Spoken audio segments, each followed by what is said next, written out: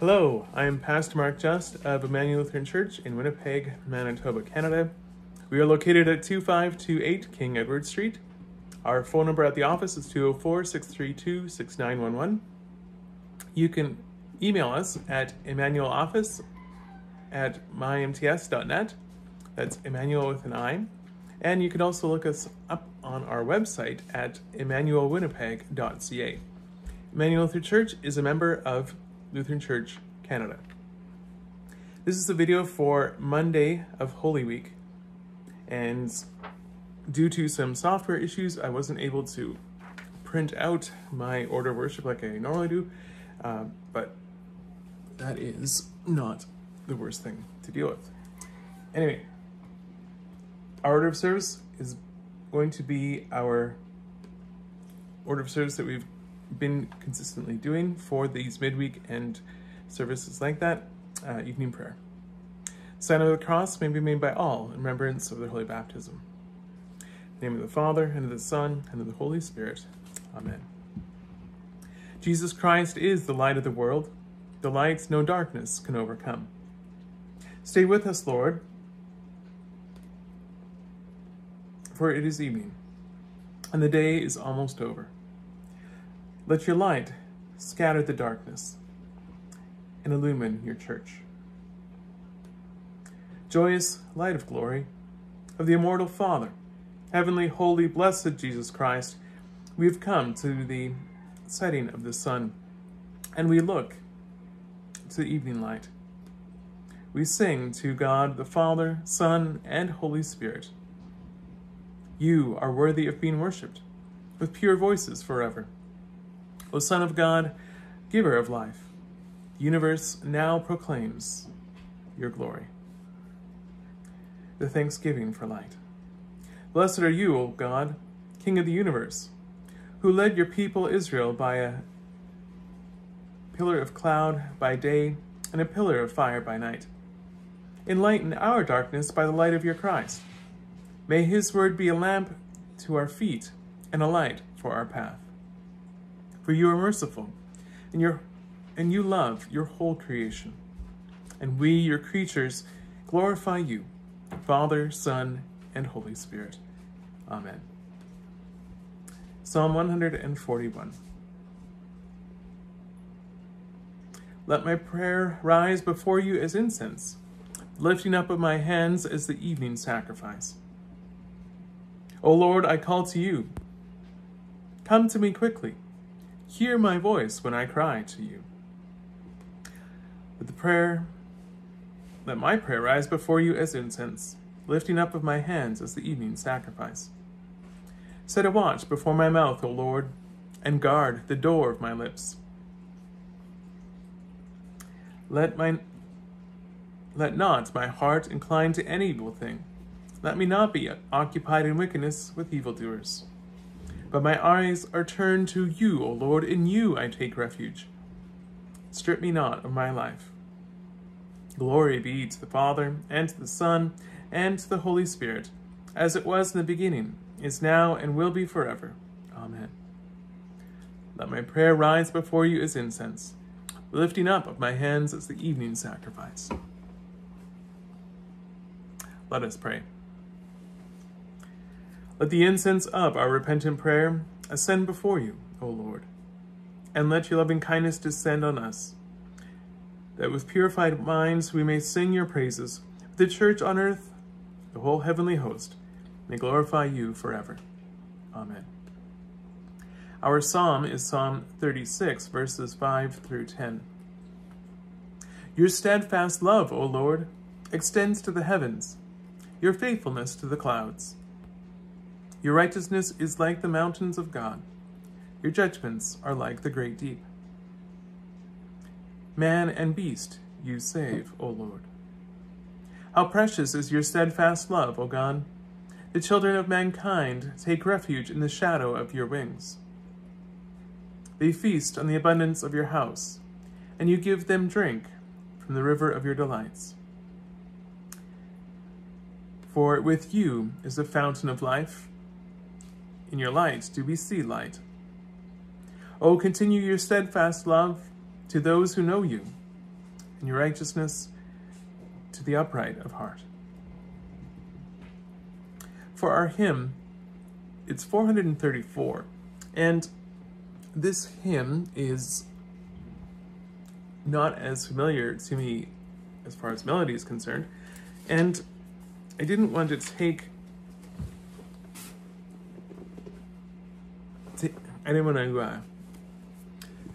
hurt the hymn by any means, because the text is what is important, and we can speak it together. Lamb of God, pure and holy, who on the cross did suffer, ever patient and lowly, thyself to scorn didst offer. All sins thou borest for us, else had despair reigned o'er us. Have mercy on us, O Jesus, O Jesus. Lamb of God, pure and holy, who on the cross did suffer, ever patient and lowly, thyself to scorn didst offer. All thou sins borest for us, else had despair reigned over us. Have mercy on us, O Jesus, O Jesus. O Lamb of God, pure and holy, who on the cross did suffer, ever patient and lowly, thyself to scorn didst offer. All sins thou borest for us, else had despair reigned o'er us. Thy peace be with us, O Jesus, O Jesus.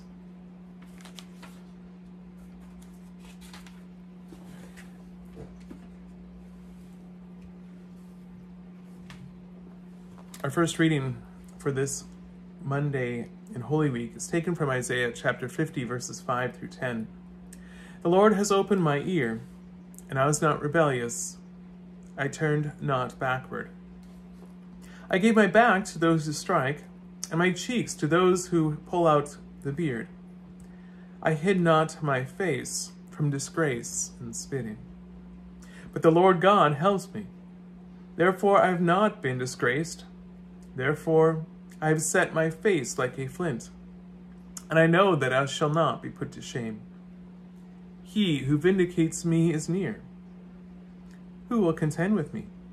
Let us stand up together. Who is my adversary? Let him come near to me. Behold, the Lord God helps me. Who will declare me guilty? Behold, all of them will wear out like a garment. The moth will eat them up. Who among you fears the Lord and obeys the voice of his servant? Let him who walks in darkness and has no light trust in the name of the Lord and rely on his God. Our second reading is from the book of Hebrews, chapter 9, verses 11 through 15. When Christ appeared as a high priest of the good things that have come, then through the greater and more perfect tent, not made with human hands, that is, not of this creation, he entered once for all into the holy places, not by means of the blood of goats and calves, but by means of his own blood, thus securing an eternal salvation. For if the sprinkling of defiled persons with the blood of goats and bulls, and with the ashes of a heifer sanctifies for the purification of the flesh, how much more will the blood of Christ, who through the eternal Spirit offered himself without blemish to God, purify our conscience from dead works to serve the living God. Therefore he is the mediator of a new covenant, so that those who are called may receive the promised eternal inheritance, since a death has occurred that redeems them from the transgressions committed under the first covenant. Our gospel reading is from the Gospel of John, the 12th chapter, verses 1 through 23. 6 days before the Passover, Jesus therefore came to Bethany, where Lazarus was, whom Jesus had raised from the dead. So they gave him a dinner for him there. Martha served, and Lazarus was one of those reclining with him at the table.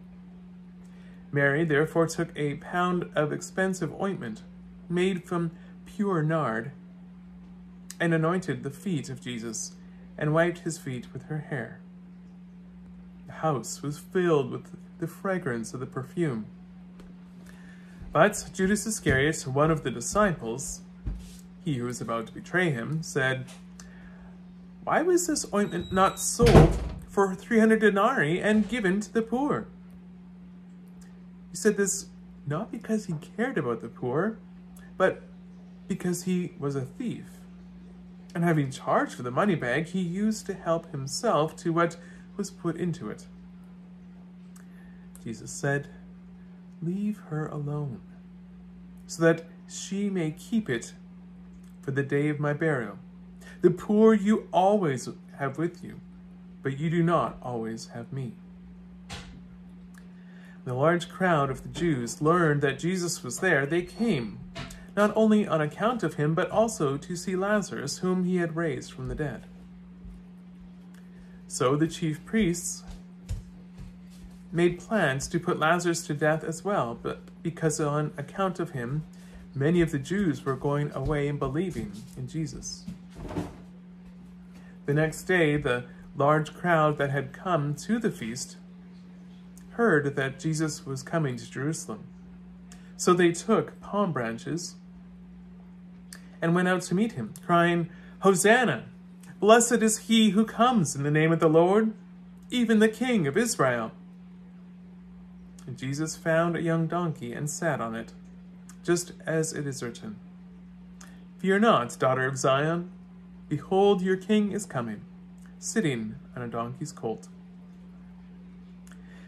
His disciples did not understand these things at first, but when Jesus was glorified, then they remembered that these things had been written about him and had been done to him. The crowd that had been with him when he called Lazarus out of the tomb and raised him from the dead continued to bear witness. The reason why the crowd went to meet him was that they heard he had done this sign. So the Pharisees said to one another, "You see, you are gaining nothing. Look, the world has gone after him."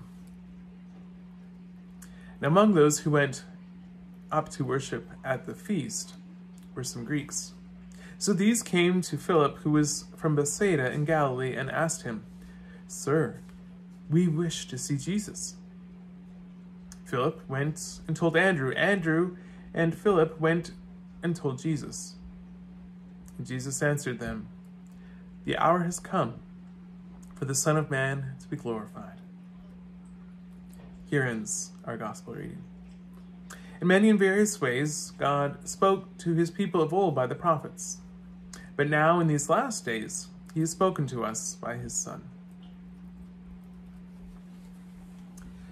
For our time of meditation, recently picked up a book, To Live with Christ, Daily Devotions by Bo Geertz. It's been translated by Bror Erickson and Richard Wood. Monday of Holy Week. The text for this meditation is John chapter 18, verse 37.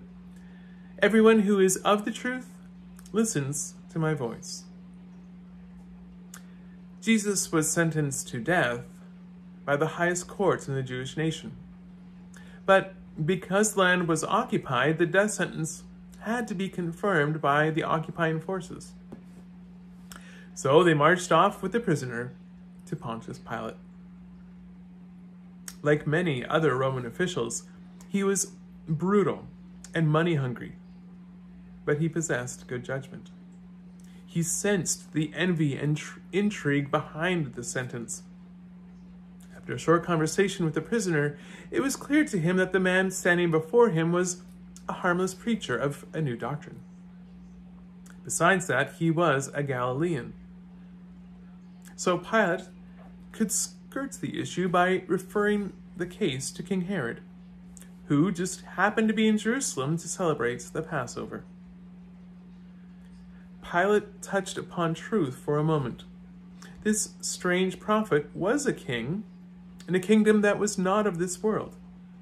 He had come to witness about the truth about the purpose of life, the truth about God and us.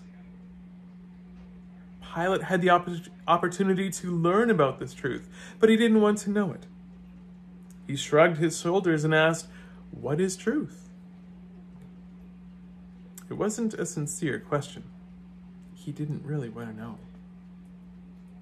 His statement was simply a way of dodging the issues. And Jesus was quiet. There's no sense in talking to a person who did not want to listen. This was also true of Herod. He appeared eager to meet Jesus. He had heard of the remarkable deeds and wanted to see one of his miracles. But Herod wasn't open to the truth. He closed that door when John the Baptist was imprisoned. Herod had summoned the Baptist. It is written that he enjoyed listening to him. But when he did, he became hesitant because he knew the Baptist was right. Herod had taken his brother's wife, and this was against God's will. He could have repented if it wasn't so humiliating. So Herod put the matter off until that terrible day when he promised his daughter whatever she desired. The devious daughter went to her mother and received the horrific direction to ask for John the Baptist's head on a platter. Herod gave it to her. He silenced the voice that told him the truth, God's voice beckoning him to repentance and forgiveness. Herod didn't have anything against experiencing a great miracle. It's even possible that he was open to considering God again, but you can't eliminate repentance and still expect to be with God. Herod wanted to avoid repentance, so Jesus had nothing to say to him either. So Herod had already heard God's truth. God was now silent. In closing, help me remember, Lord Jesus, that the day may come when you are silent. Help me always have room in my heart for the truth, even when it's humiliating, even when it hurts. Help me never use the excuse that there are different opinions, views, purposes, and religions. Our human errors cannot destroy your truth. You've come to us just so we would know the truth. Help us love and receive it. People speculate and wonder, but you know more than all the wisdom and thoughts of the prophets put together. Therefore, I ask you about the truth, because you are truth itself.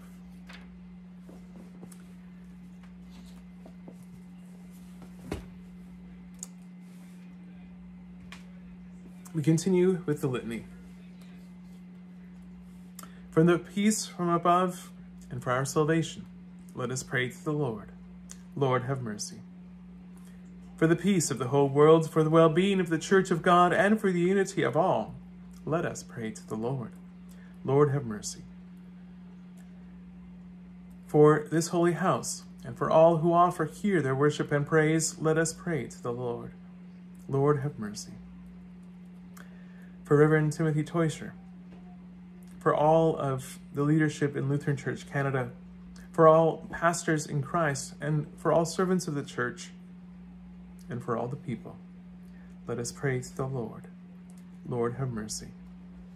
For Her Majesty the Queen, for our Prime Minister, for our Premier, and for our Mayor, for all public servants, for the governments and those who protect us, that they may be upheld and strengthened in every good deed, let us pray to the Lord. Lord, have mercy. For those who bring offerings, those who do good works, those who toil, those who sing, and all the people here present who await from the Lord great and abundant mercy, let us pray to the Lord. Lord, have mercy. For favorable weather, for an abundance of the fruits of the earth, and for peaceful times, let us pray to the Lord. Lord, have mercy. For our deliverance from all affliction, wrath, danger, and need, let us pray to the Lord. Lord, have mercy. For those who mourn the death of loved ones, Olive Klimke, Elvina Manweiler, Sandra Shalla, Nevaeh Dunkley, Waylon Becker, Reverend Ward Yunker, and Beverly Bellamere. Lord, in your mercy, hear our prayer. We pray for the shut-ins of Emmanuel, Elizabeth Lehman, Owen and Gail Mitchell, Sophie Klimke, Mary Lotz, Elfrida Hoffman, Caroline Lotz, Margaret Walker, and Lawrence Friesen. Lord, in your mercy, hear our prayer. We give thanks and ask that you would continue to send your Holy Spirit to those who are celebrating a baptism anniversary this month. Declan Bogie, Marilyn Deering, Marlene Connick, Natalie Kroll, Colby Eifert, Declan Ucourt, Cindy Coster, Lisa Hankammer, Donna Byrne, Patricia Urquhart, Andre Martin, and Dawson Shalla. Lord, in your mercy, hear our prayer. For the faithful who have gone before us and are with you, let us give thanks to the Lord. Help, save, comfort, and defend us, gracious Lord. Rejoicing in the fellowship of all the saints, let us commend ourselves, one another, and our whole life to Christ our Lord. To you, O Lord, we pray. Taught by our Lord and trusting his promises, we are bold to pray. Our Father, who art in heaven, hallowed be thy name. Thy kingdom come, thy will be done on earth as it is in heaven. Give us this day our daily bread, and forgive us our trespasses, as we forgive those who trespass against us. And lead us not into temptation, but deliver us from evil. For thine is the kingdom, the power, and the glory, forever and ever. Amen. Let us bless the Lord. Thanks be to God. The Almighty Lord and merciful Lord, the Father, the Son, and the Holy Spirit, bless and preserve you. Amen. We conclude with hymn 430, My Song is Love Unknown. 430.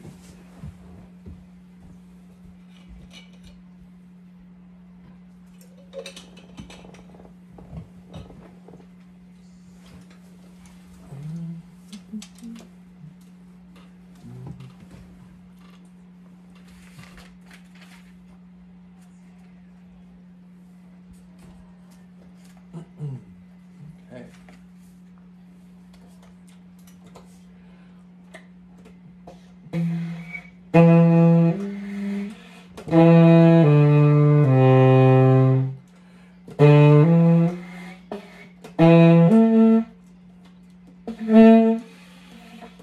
Was shown that they might lovely be. Oh, who am I that for my sake my Lord should take frail flesh and die? He came from his blessed throne, salvation to bestow. But men made strange and none that long for Christ would know. But oh, my friend indeed, who at my need his life did spend, sometimes they strew his way, and his sweet praises sing, resounding all the day, hosannas to their King. Then crucify is all their breath, and for his death his thirst and crime. Why, what hath my Lord done? What What makes this rage and spite? He made the lame to run, he gave the blind their sight. Sweet injuries, yet they had these, themselves displeased and 'gainst him rise. They price and needs will have, my dear Lord made a way. A murderer they save, the Prince of Life they slay. Yet cheerful he to suffering goes, that he his foes from thence might free. In life no house, no home, my Lord on earth might have. In death no friendly tomb, but what a stranger gave. What may I say? Heaven was his home, but mine the tomb wherein he lay. Here might I stay and sing, no story so divine. Never was love, dear King, never was grief like thine. This is my friend, in whose sweet praise I all my days could gladly spend. Lord be with you during this celebration of Holy Week. If you have any questions or comments regarding this video, please call or text at 431-335-6219. The Lord bless and keep you, and go in peace. Serve the Lord. Thanks be to God.